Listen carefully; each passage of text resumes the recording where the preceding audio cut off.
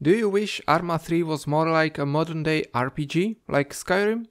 Fighting dragons, exploring new lands, going on immersive and entertaining quests with great voice acting and plot twists? Well, I can't help you with any of that, but I can show you how to make a cool scripted system for fast traveling. It's very simple and intuitive for any player familiar with the general idea of fast travel in games. Anytime you open your map, you can instantly travel to any of the places with a marker for fast traveling over it. You just simply hover over the destination you want to visit, left click and confirm your decision to travel to the given location. While the screen is black, the game loads all assets from the nearest surroundings of the new location to minimize the amount of glitchy textures and unloaded world paths. The time is always equal to the time it takes your PC to process all the necessary data. I'm not trying to waste your time, so short trips will be loaded almost instantly, while slower PCs may take a good few seconds to load a completely different part of a large world.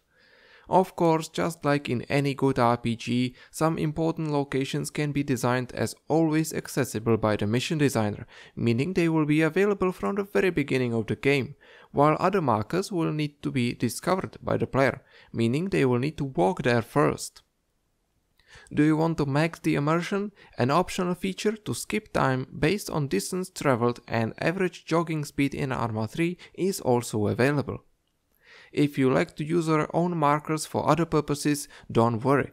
This system only uses markers that have been designated for fast travel and doesn't affect any other ones. Players can still draw their own notes on the map, but cannot use them to fast travel. If you were serious about implementing this feature into a good mission, you can also easily prevent any abuse and glitching by the player with a simple condition added to the code. Advanced coders should be happy to know that the scripts are relatively small and easy to figure out, and making new additions should not be a big problem. Now that we all know what this thing can do, let's see the code and I'll briefly show you the lines responsible for individual features so that you can orientate yourself in the scripts, should you want to modify it for your mission. I don't want to go into too much detail, but we'll just mention the main parts of the scripts. So let's start with init.sqf, where I create an empty array. This array will later be used to fill with all locations that have been discovered before. I then create the marker for selecting different locations, place it at the very edge of the map and hide it from the player. I also add an event handler that calls a script every time the player opens a map. This is one of the core functions of the scripts. The event handler makes sure the scripts only do something when the map is open. The script markers.sqf runs while the map is open. It runs in a loop and checks all the map objects the player hovers his mouse over. If the map object is a marker, do another check to see if it is the right kind of marker, if it has been discovered before, and if it is, the previously created selecting marker is moved over the selected one. If the player clicks his mouse at this point, the marker is considered the selected one, and a dialog shows up. If not, the script keeps checking for other objects. When the map is closed, the selecting marker goes back to the edge of the map and gets hidden from sight. The dialog is very straightforward. It's just two buttons in a small window. The No button just closes the dialog without doing anything, and the Yes button initiates the fast travel. Here I used a little trick. Instead of using a global variable, I've created a small text field of the dialog. It's outside the screen and hidden away from the player, and this text field automatically fills itself with the name of the selected marker. This way I can call a script directly from the dialog, and I can provide the script with the name of the currently selected marker, which is all I need to send the player to the correct destination. The last part is super duper simple. Once the dialog closes and the player initiates fast travel, I use a simple effect to black out the screen, move the player to the designated location with a simple setPos command, and tell the game to load the assets around this new location. Once that is done, the screen goes back to normal and scripts finish their work.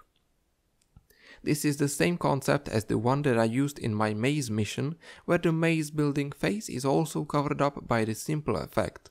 As for making the locations discoverable, it's just a simple trigger over the location. Once the player enters the trigger area, find the marker of that area and add it to the list of discovered markers. That's it. The markers that are compatible with this system all have the word travel in the name, meaning that if you want to use markers for other purposes, you can do it, and as long as you don't name them travel, they won't be affected. For creating fast travel markers, just include the word travel anywhere in the name, and the script will pick it up. The mission also includes comments and examples on how to make your own areas compatible with the system. Everything's ready. For already visited locations, you can take a trigger and a marker on one side of the town, copy-paste them around the map, and you are done. For locations that need to be discovered, same thing, but you will copy-paste a trigger and a marker from the other side of the town. Well, there isn't much more to add. I'm very happy with how this turned out. It's a very clean script that works well and doesn't tax the game too much. As always, it was written for single player use and doesn't work in a multiplayer environment. I don't think it would be too much trouble to make it compatible, but it's not my problem. If anyone wants to make it happen, go ahead. I fully support it. If you send me the results, I can inform people about a new and improved version. So have a nice day, and I'll see you next time.